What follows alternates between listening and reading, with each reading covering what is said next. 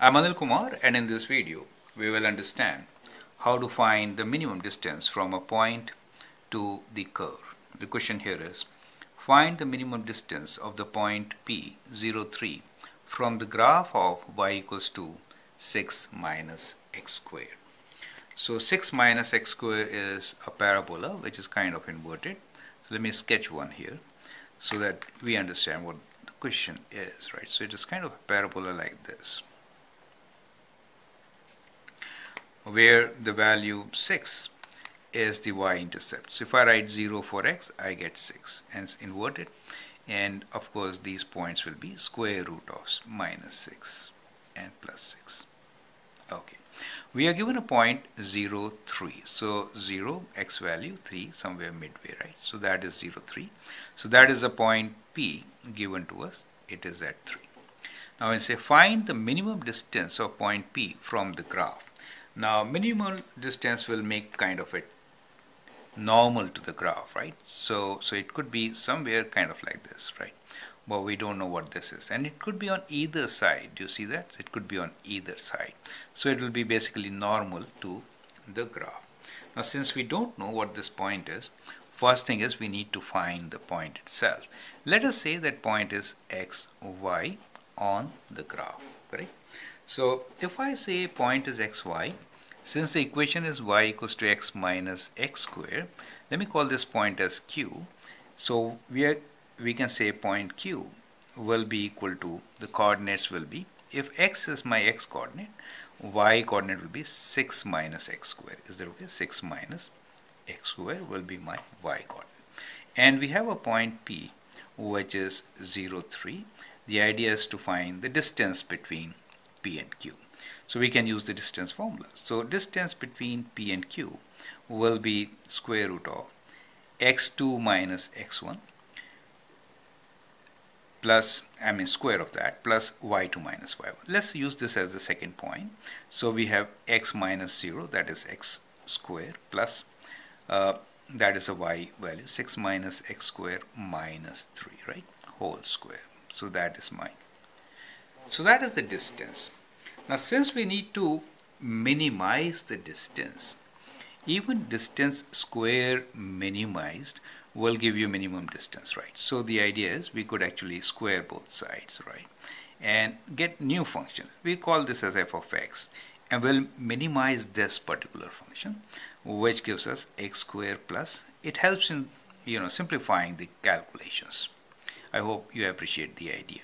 Minimizing square of the distance, so we don't deal with a complicated derivative. Let us expand this part, which is, you can first simplify this. So it is 6 minus x squared minus 3. So it could be written as 3 minus x squared, right? So 3 minus x squared whole square, right? So that is what your second factor is. Now let us find derivative of this function. So minimum, we have to see a few things. That is, the derivative will give us the critical points. So let's find derivative of this. Derivative is 2 times x, right? Plus 2 times all this, that means 2 times 3 minus x squared, times derivative of inside function, which is minus 2x. Is that okay? So that is the derivative. Now next step is we need to find the minimum. So we'll find critical points. To find critical point, we'll equate derivative to 0.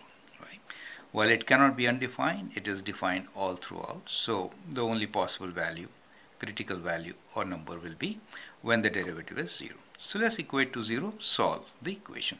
So we have 2x, and here let's open this bracket. So minus 2 times minus 2 is minus 4. So we'll multiply by minus 4, all the terms inside. So it gives us minus 12x, minus minus becomes plus, and gives us 4x to the power of 3, right? So okay, so x cubed. So okay, so this is minus 4 x cubed. Okay, so that becomes our equation. Now we can factor out 2, so we get 0 equals to 2x. Let's rearrange and factor. So 2x is common factor, So I'm writing this first now. So I get here, if I take out 2x, I get 2x square. And 2x gives me 1. We'll combine these two terms, right? So that is minus 10. So it gives me 5, right? So that gives me 5. Okay. So I just combined these two. 2 minus 12 is minus 10. So minus 10x, I'm taking 2, so I get minus 5. That's fine. So that gives us solution. X could be equal to 0 or x is equals to, in this case, 5 over 2 square root with plus and minus. So we can write square root 2.5. Is it okay? So these are the possible solutions. So we get 3 critical points in our situation. Right? Now let's find out what is the distance for these 3 critical points, right? And then we'll see which one is the minimum distance, right?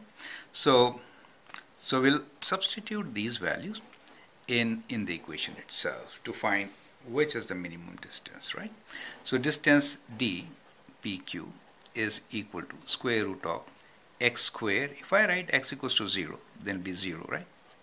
Minus 6 minus 3, x is 0. So we have 6 minus 3, 3 square is 9, right? So plus 9, which is equals to 3.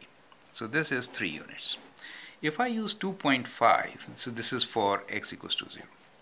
If I use 2.5 square root, then the distance dpq, it will be equals to, we are substituting this square root 2.5 value here for x.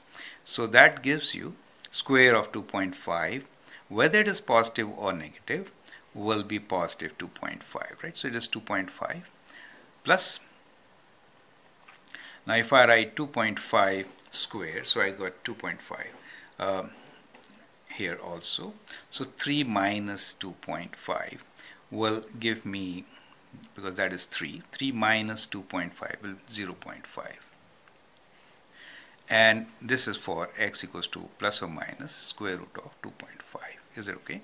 So that gives us a value which is approximately square root of 3, right? So square root of 3, which is approximately 1.732, right? As you can very clearly see, this distance is minimum, right? So that gives you the minimum distance. So this is your minimum distance. And that will turn out to be the maximum distance, right? Okay, that's a different story. Those are the 2 critical points.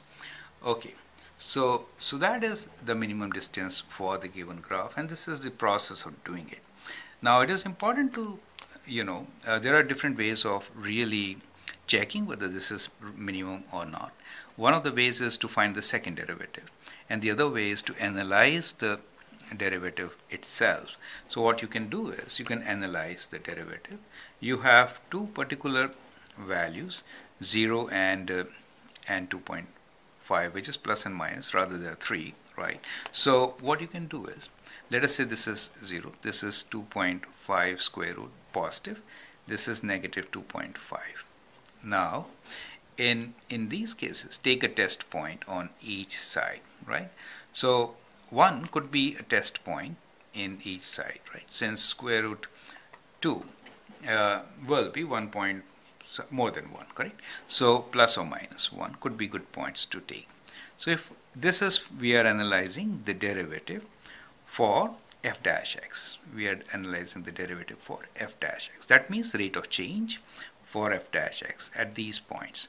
So if that was the equation, if I write 0, we get 0. So those are the critical points. If I write minus 1, which is on left side of 0, so if I write minus 1, this term becomes negative, and here what we have is 2 minus 5, which is also negative, right? So this is negative for us, minus 1, right? Now if I write 1, here, in that case this is positive, this is this is positive, I'm sorry.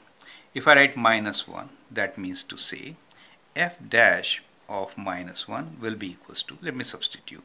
So we have 2 times minus 1 times, that will be 2 times minus 1 square minus 5. So we get minus and minus, we get a positive value. Is that okay? If I write f dash at 1, then this will be 2, and this will be 2 minus 5, right? Which is negative, right? This is negative. We don't have to calculate the value, right? And if I take a value which is kind of, let us say 3 here, okay? So if I write 3 here, let us say f dash at 3. 3 will be 6, will be positive here, 6, and 3 square, so 9 times 2, 18 minus 5, which is positive, right? So that really shows that the graph is positive on this side, rate of change, and this side is negative, and then again it is positive. So from here we know that is the minimum point, right? So we have minimum at plus 2.5. If we analyze on this side, we'll find minimum here also, right? So we have minimum at plus 2.5 or minus 2.5, and we have calculated the distance, which is 1.732. In case the question is to find the point, then you can always substitute square root of 2.5 in the value of x and find y. So we can do that like this: y equals to 6 minus square of, you could write plus and minus 2.5 whole square, right? So that will be 2.5. 6 minus 2.5, 6 minus 2.5 will give you 3.5 as your y value. So the point here will be, your point Q will indeed be plus minus square root of 2.5, y value being 3.5. But the question was to find minimum distance, so minimum distance is equals to approximately 1.732 units, right? Units. So that is how such questions should be solved. I hope the steps are absolutely clear. Thank you and all the best.